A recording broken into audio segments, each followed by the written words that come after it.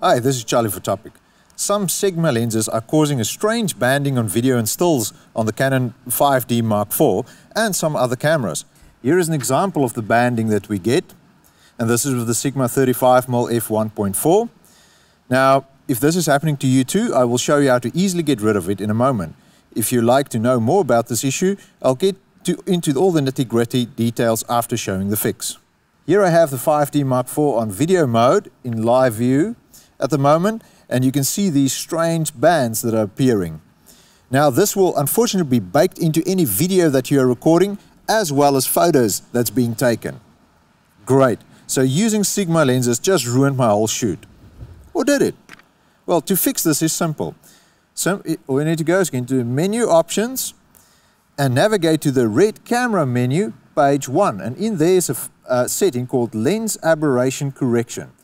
Just press set to go into that, and in here you have to disable the peripheral illumination and probably best to disable correction for chromatic aberrations as well. And let's tap out and we'll see the banding is gone.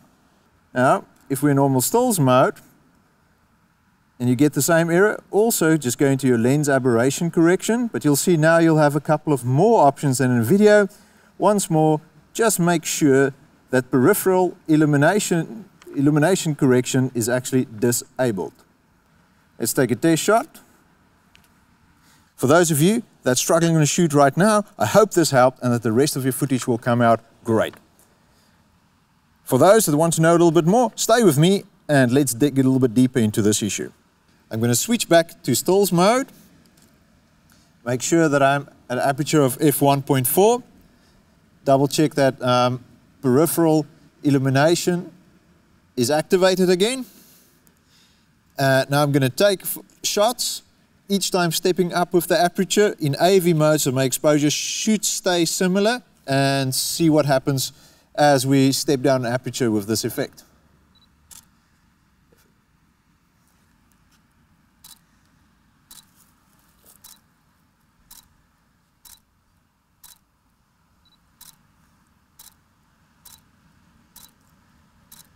And I'm going to stop at f5.6. So let's review the images and have a look. Flick back. So at the moment you can see f5.6, no banding, f4, no banding, and here around f2.8 something starts to happen. And if we review even more, we see our banding starts to appear. So it seems to be a major issue, wide open, f1.4, and then slowly starts to disappear around 2.8. Now let's repeat this in video mode. Flick over to video live view.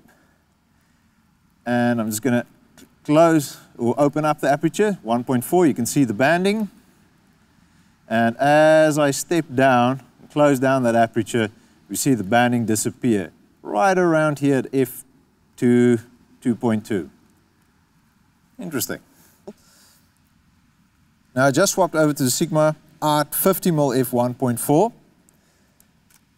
Switch live view on, and peripheral illumination control is switched on at the moment. And we can see now in live view that we do not have this issue.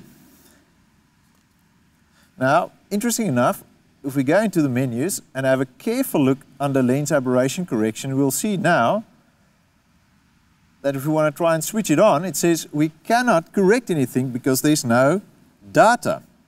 So that makes me think that this problem definitely is something to do with firmware, that there's some sort of incompatibility issue between the lens and the body, that the moment you deactivate the setting, it goes away. Now apparently this issue happens with other Sigma lenses as well. Unfortunately I couldn't test it with anything else today than the 35 and the 50mm because our lenses at the rental shop are so popular, basically they're all out and I was lucky to only get these two to test today. Well, what are the implications of this issue? Well, if you shot video like this, it's baked into the footage and it's ruined, as we can see on this video here. If you shot stills, there is hope. Now, I shot both RAW and JPEG, so let's open up the RAW files in Lightroom and see what happens. Now, at first, while we're importing the images, we see that these banding rings are on the RAWs. But wait, as Lightroom is processing the RAWs and creates new previews, these bands disappear. So that's really good news. It's not embedded in the RAWs, it's probably just in the sidecar data. Now let's look at the JPEGs. Yep, they're all ruined, the effects is baked in. So, what does Sigma have to say about this? Well, from their website.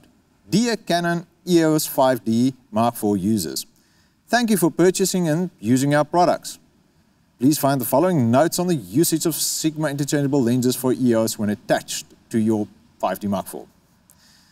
So skip down and say, when using a Sigma interchangeable lens for EOS, setting the corrections to disable is recommended, as lens correction functions of the camera such as peripheral illumination correction, chromatic aberration correction, diffraction correction, and distortion corrections are not supported. Well, hopefully firmware updates will fix this soon. I still think Sigma is a great choice and a game changer. So now get out there guys and create some awesome imagery.